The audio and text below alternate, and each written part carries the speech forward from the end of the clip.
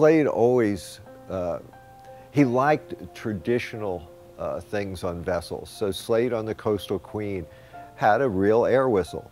And he had it, down in the engine room, there was an air compressor, and basically its total function was to blow the whistle. Slade Dale was a very, very practical person. He was not cheap, but he was careful. The reason that he built the high superstructure was that going up and down the intercoastal waterway, a good bit of it is what they call the low country. So you have, miles and miles of marshes, but you also have a 7 to 8 foot tide in lots of areas. So if you're low tide with a standard boat, all you see is marsh grass. So it was basically give people a view. The big bench seat in back of the wheel on the Coastal Queen was designed for the passengers to sit there so they had this big panoramic view through the pilot house windows.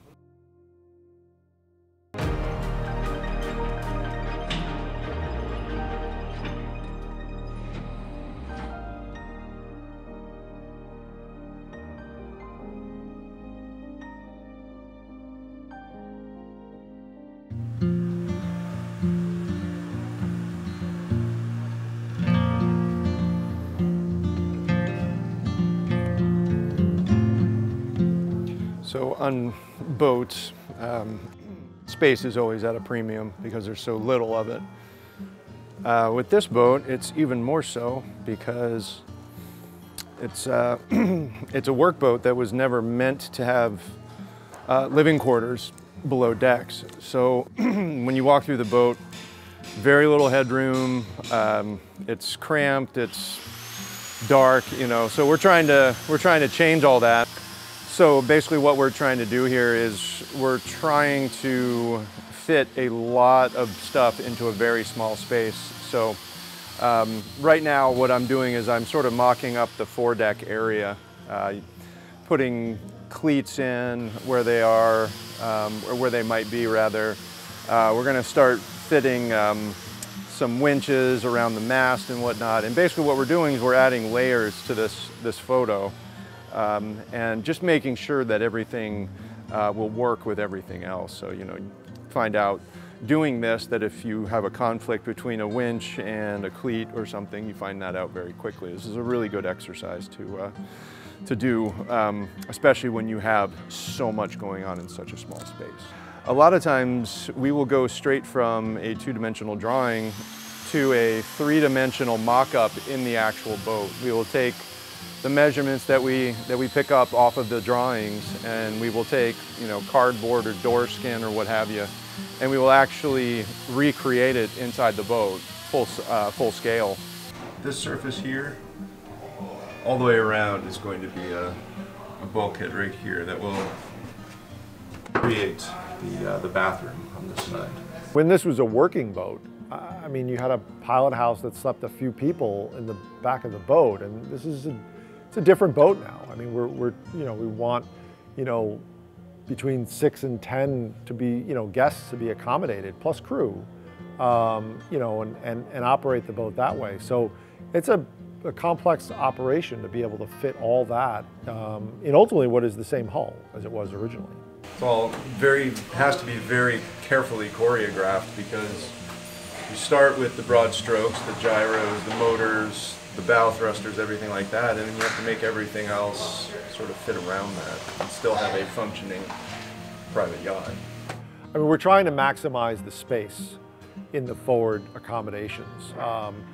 Some areas being, more luxurious guest quarters, and others being convertible bunks for a plethora of race crew that might want to stay on board. Getting things like the gyro in the boat and moved into its space so that we could really start on what is not a simple task. It's a complex area, ensuring that we have all these wants packed into a fairly small area when you start to divvy it up. And it really couldn't start until the hull was finished, until the bottom was done, until some of this major equipment is put in the boat. there's an order of operations with the boat, and it just can't happen until some of these items are behind us.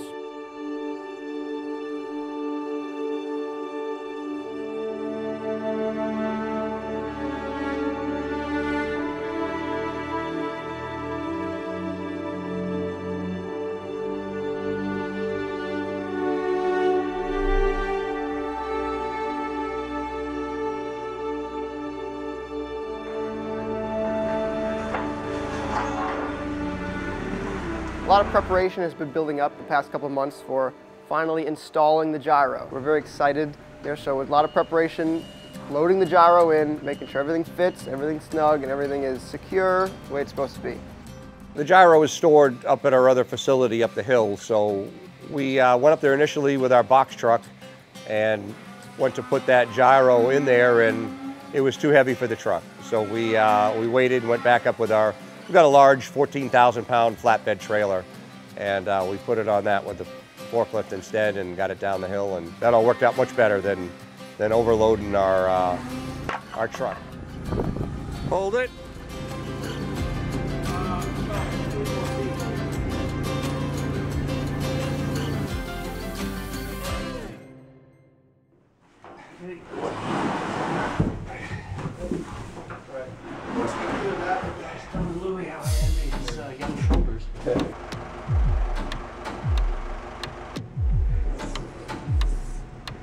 We finally had the crane come in to load the gyro in the boat, and you know, the gyro weighs as much as a large engine, 3,100 pounds. So it's not an insignificant thing to lift up. We certainly can't do it here in the shop, which is with a forklift or anything like that. We had, bring a proper crane company, the same guys who did the tanks, the same guys who did the engine and the generators originally, so we're familiar with them. And let these straps come like this and let the heavy part come down, get it through the hole, and then throw it on the heavy carts down there. We had a lot of straps on the gyro, again, to make sure it wasn't just a straight pick, again, because of us having to tilt it a little bit to get through the opening that we had. And then we had a few safety lines on it too, just in case anything parted, and we didn't want to drop this very expensive piece of equipment.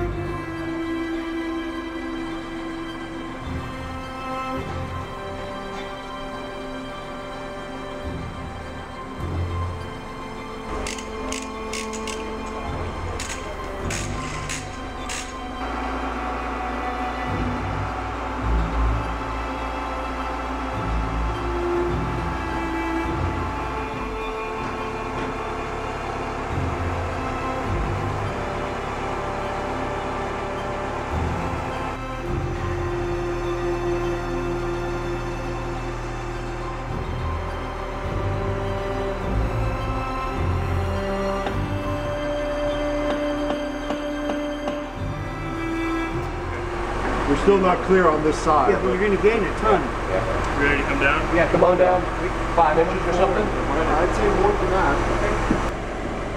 5, 4, 3, 2, 1, stop. Lifted it up square, but in a way that we could tilt it slightly to get it through the hatch. The opening in the doghouse on the main deck is only so large. Just like the engine, it had to tilt a little bit to get down the hole. Then once it was down below, then we could square it up again, set it down on a wooden cradle, on the wooden cradle that it got shipped with. Or it goes up under the carpet there is what it does, yeah. Brought it in, and then we had 2 big I-beams that we braced off of the tops of the water tanks. And then we barely had enough room, but we had to lift it just high enough to take the pressure off of its crate, slide that crate out, then we could set it down on blocks. And we had beam trolleys and chain falls, and we were able to then pick it up and slide it, roll it across, hanging on those I-beams, and then we lowered it down onto its mounts. Now that the gyro is installed in the boat, it's kind of funny. The last several months have felt rather strange to me. This is the first time I've installed a gyro on a boat or seen one installed. So it felt a little bit like overkill up until now. The double planking, the stainless steel floor timbers that go from stem to stern. But when you see this machine down in the boat, it suddenly starts to make sense. It's an amazing piece of equipment, and it does put an enormous amount of stress on the boat. So with that in mind, we overbuilt the boat so that she can withstand the forces that are going to be put on her. Gyro's finally in. Dan's got her. She's not torqued down yet, but she's in. Now it's time to build everything around it. Yeah. The gyro is in.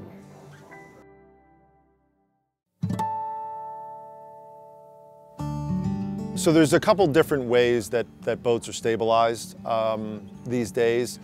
Fin stabilizers, which have these, for all intents and purposes, little wings coming out the side of a boat, have been the mainstay in boat stabilization probably since about the 70s.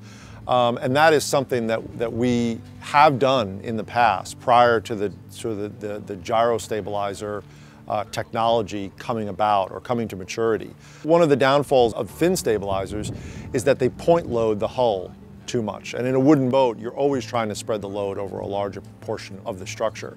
And so having just two fins sticking out the side of the boat, we end up seeing a lot of movement in the hull because all the righting moment of the stabilization of the boat is all happening from two spots. Fins are located below the waterline. They require the boat to be in motion and water to be flowing over these wings to be able to stabilize the boat. And then they turn as necessary to sort of square things up. Whereas the gyro stabilizer, it's all internal to the boat. So the gyro has a large stainless steel flywheel that spins on a vertical axis, so it's spinning like this at 5,000 RPM. Looks like a big, heavy motorcycle tire. Inside the gyro sphere is a large weighted flywheel. That flywheel in that sphere is in a vacuum. The gyro is encased in a vacuum in this sphere with the bearings on the top and the bottom that are liquid cooled. The gyro takes probably 45 minutes to spool up, so you have to turn it on before you plan on leaving the dock. And then when you shut it down at the end of the day, it might take 2 hours to stop spinning. Wow. If the boat rolls to starboard, it imparts a force to port and vice versa in order to dampen the roll characteristics of any boat. It's an amazing piece of equipment, and the first time I felt it, I don't know, it was a strange sort of sensation. You know, you can walk down a companionway without putting your hands out and that kind of stuff. And you know, with a boat like Coastal Queen and her intended purpose, that's a big deal.